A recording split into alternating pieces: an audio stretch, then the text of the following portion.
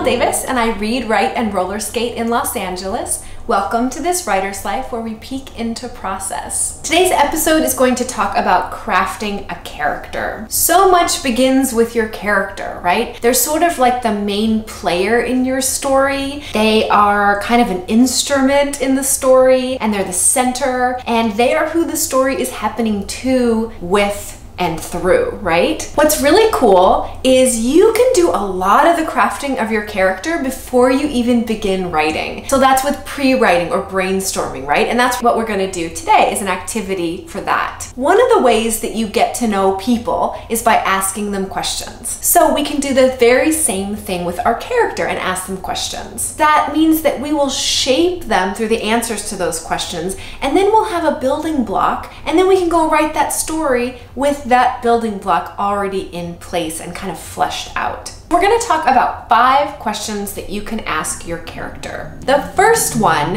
is, who is your character? You have some decisions to make. Are they a human? Are they an animal? How old are they? For this pre-writing activity, I'm going to do kind of like a bubble chart, but you can do whatever you want to do. You could make a sketch of your character with arrows. You can just write notes, whatever works for you. The way I'm going to do it is with these bubbles. So to answer the first question, who is your character? I'm going to say that my character is a rabbit. And I am picturing like an 8-foot tall, gentle, talking rabbit. Second question you're going to ask your character is, what is their name? That's really important. So you might think of a name that you like, or a name that might be meaningful to you or have something to do with the story perhaps. For me, the name of this rabbit is going to be rhubarb. It looks like a scribble, but it says rhubarb, which is a kind of vegetable. And rhubarb I'm picking because I think it's kind of quirky, and I typically like to write stories that are a little bit quirky. The third question that you're going to ask your character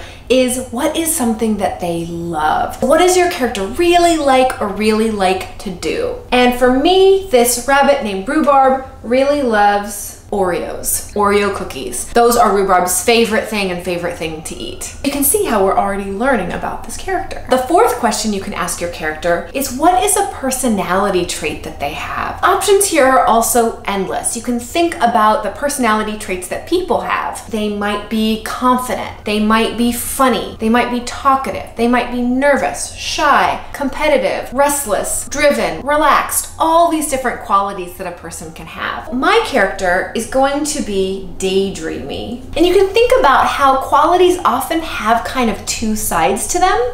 So if Rhubarb is daydreamy, then it means that Rhubarb is probably creative and open to things and has ideas. But it also, on the flip side, might mean that Rhubarb is easily distracted and might have trouble sticking to a task. And you can see how that might affect them in their story. Before I tell you the 5th question, I just also wanted to say that the options here are endless. You can later down the road, or when you're inspired, to ask all kinds of questions of your character. You might ask what your character eats for breakfast. What is your character's favorite music? What's their first memory? Who's someone they care about?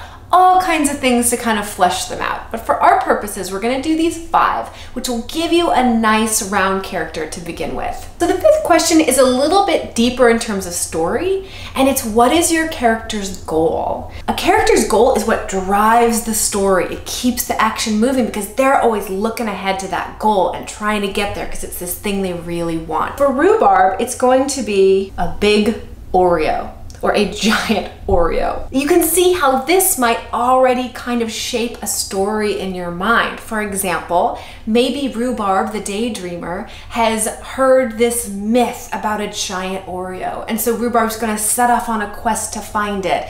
And they're gonna pack their knapsack full of Oreos for snacking along the way. And maybe they're gonna get distracted, and that's gonna be an obstacle for them as well. I hope that this is helpful to you and that you will use these 5 questions to shape and craft your own character for a story that you're going to write. Please feel free to subscribe, leave a question or comment, and I hope you'll join me for future episodes of This Writer's Life.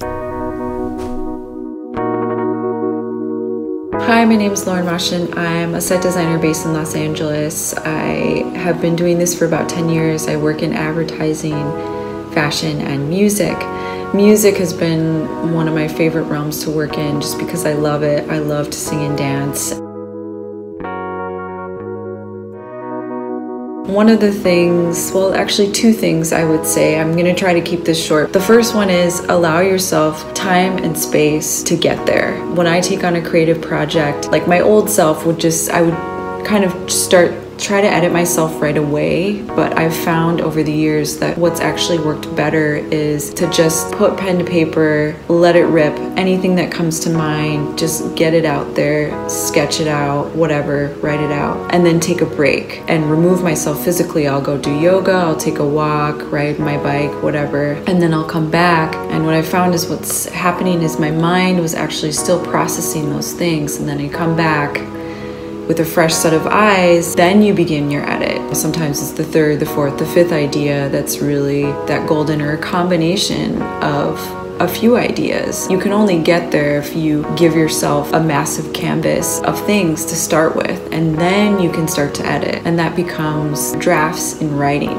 And be patient with yourself and just allow yourself that space and to be okay with the process, because there's something beautiful in that as well. And then the second thing I would say that's been really useful is asking yourself why you do things. You just have to take the time to sit back, ask yourself those questions. Why are you doing certain things stylistically? Because I think it helps to reaffirm what it is that you're presenting, and also gives other people, if they're asking those questions of you, then you're able to answer them. Because people want to know about your process and why you choose to do certain things. And it's important to just reaffirm that for yourself and kind of investigate why it is you're doing certain things. Because there is a reason for everything. Those are my two pieces of advice, and now I'm gonna peace out of here.